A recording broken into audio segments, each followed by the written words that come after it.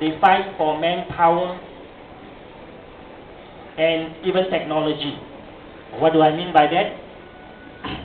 For example, Asia Finance Bank, this is an Arab bank now in Malaysia. He says he is having problem retaining staff because their managers go to Abu Dhabi and Dubai. They are paid 4 times more and no income tax.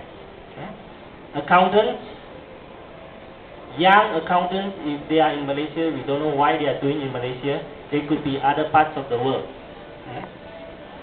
We have shortage of architects. 200-300 of our architects are in Emirates. Another 200 went down to Singapore because of the integrated resort. We also have shortage of engineers. This is a worldwide phenomenon. Worldwide phenomenon. In the globalized world, a lot of things have changed. Look at the top 30 companies in the world today. 1, 2, 3, 4, 5, 6, 7, 8 out of 30 largest companies in the world comes from China. The biggest company in the world, PetroChina, today has a market value of 724 billion US. The day after the general election, our stock market went down by 10%. Remember? 10% was equal to 80 billion ringgit.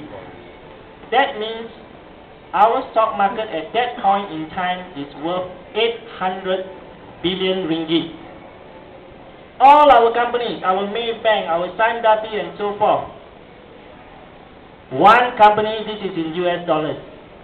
That means this one company alone is worth 3 times all the KLSE companies. This is the globalized world. We got to compete. In the world order, the new world order, Chinese banks, the world's #1 bank is Industrial and Commercial Bank of China. China Construction Bank of China. Top 3 Chinese banks. #1 Citigroup gone down because of subprime losses. In Europe, they are tearing down borders. You can go from country 1 to Portugal or Spain. No immigration. No need passport. No custom.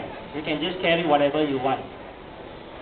Here we cannot get a straight reach to Singapore. We have to be careful. In this area, for example, we have China,